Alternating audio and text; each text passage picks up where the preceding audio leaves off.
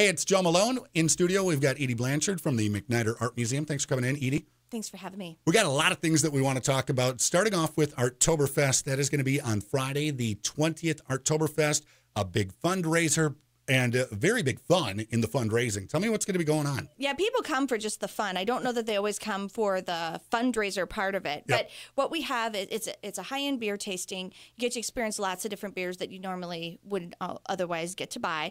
But also we have music. We have things for sale on our silent and live auction.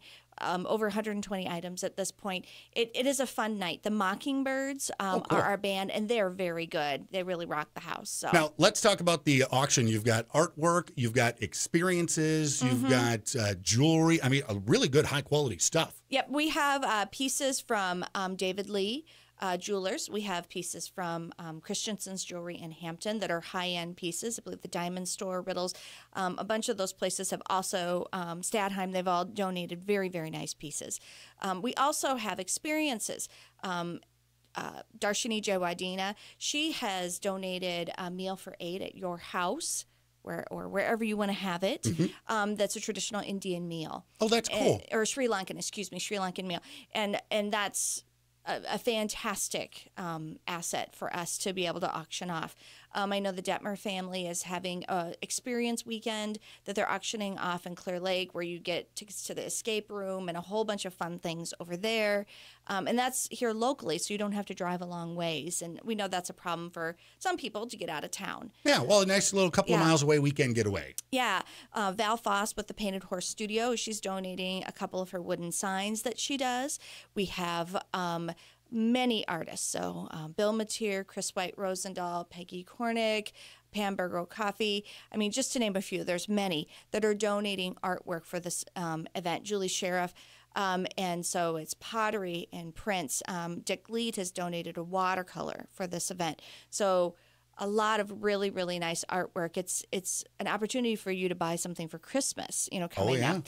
And then we have lots of businesses that have donated different gift certificates, whether it's Northwestern Steakhouse or Papa's with Prime and Wine or Rib Crib.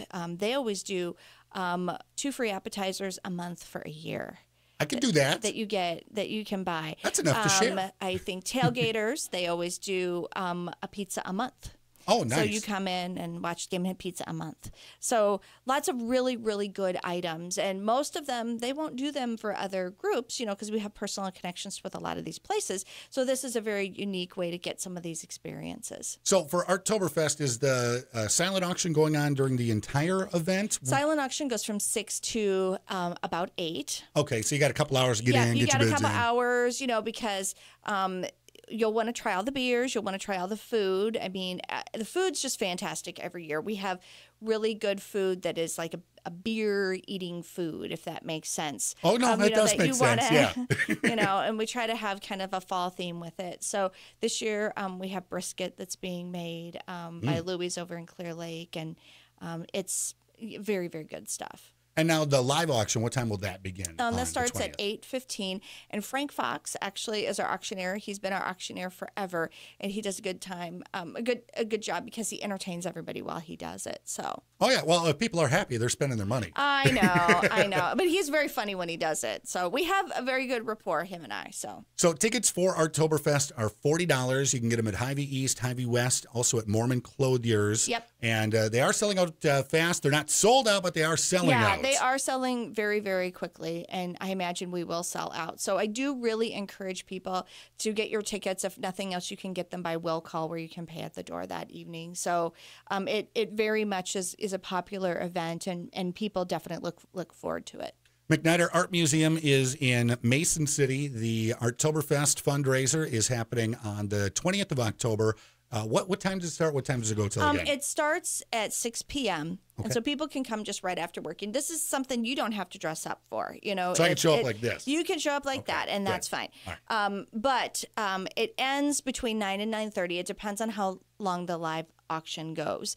But we don't ever kick people out. They just kind of naturally leave between wander 9 off. Yeah. And a lot of times people go on to do other things, or sometimes people just stop for a little bit and then they go home too. They don't have to spend the entire time there. So Now, there's some other great things. There's always great things going on at the MacNider Art Museum in Mason City. You've got fall classes, and you brought in some examples, too, which I'm excited for us to be able to show off here. Yeah. Tell me about some of the classes that are coming up and what you brought in with you. Well, we have a really great selection of classes. You know, that's the thing, is that we have classes for everybody from little kids that are 2 years old all the way up to senior citizens. So, for example, we'll have a Christmas photo transfer class where you can take your photos and transfer them to different objects and make a Christmas present. One of the things that we have is a mini canvas autumn art class. This is for adults, and I'll show you guys here. It's on these tiny canvases. So everybody has seen the big canvas projects, but this one is a little bit smaller, and you'll do a series of them. And this is just an example of the sort of thing that you'll do. And can I guess, is that an oak leaf? Yes. I am sorry. I barely know the difference between a deciduous and a carnivorous, so I'm very happy that I got that one right. But kids' classes are also really popular. Well, and this weekend coming up, I should not forget, is that I'm going to be a guest artist because we're a little short on staff right now, and so they have me teaching some of the classes. Well, that's fun. In my former life, I did teach. So anyway, I'm teaching this class. You can kind of see we're going to be doing a jewelry class. This is one of the examples of things that I've done that we're doing in the class, which is kind of like ink stamping on jewelry. And so you'll do that, but also you have access to all the jewelry resources that we have. So we have a lot of antique jewelry and things like that that people donate. So you get to make as much stuff as you want in 2 hours. Oh, that's cool. Yeah. So that's coming up on Saturday. But like I was mentioning, we have these kids classes, which are the most popular. And part of that is because we pick popular themes that are going on right now. We've had Pokemon classes and such in the past. This year, we have a Minion class. Oh, that's fun. Yeah. So I'm guessing you got a lot of yellow paint sitting somewhere. Well, not just paint, but we do other things too. And don't forget, there are purple minions. So they will cover. Oh, yes, I forgot. They will cover purple minions too in this class. And then we have Ghostbusters. And these are some of the examples that we'll have. You got Slimer here. Oh, yeah. And that's, what is that, shoelace kind of making up the this is mouth in shoelace there? art. Oh, that's cool. With some foam. Yep. And so then here, I don't know if the camera can pick it up, but this is marbling.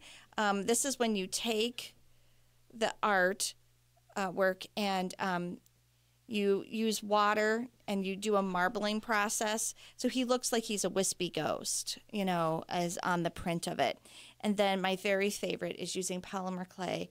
They're going to make miniature Stay Puft Marshmallow Men. That, when you brought that in, I thought that was something that you had gone to a store and bought and came in like a plastic deal, because that looks really, really sharp. Yeah, and the kids will be able to do this. We take them through step by step on how to do it. So theirs will look like this. It won't be just a blob, I promise. Unless they don't follow directions. I have no control over that. Well, then it'll just be a Stay Puft Marshmallow Man in the middle of summer. That's been flattened out, right? Like he's been microwaved or something. So anyway, yeah. So we have, I mean, there's too many to list all the classes that we have. Yeah, well, you can check them out. You can find out more information on the dates, the times, any associated costs. MacNiderArt.org. We'll get that linked up down below here for you. And then also on the MacNider Art Museum Facebook page is another great resource. Yep. And then if you need to, you can always call the museum and ask what classes we have for different ages. We can mail you a flyer, too, if you don't have one. Having lots of fun. Yes. That's cool. Thank you, Edie, for coming in. Thanks for having me. Edie Blanchard joining us here in the Star 106 studio. I'm Joe Malone.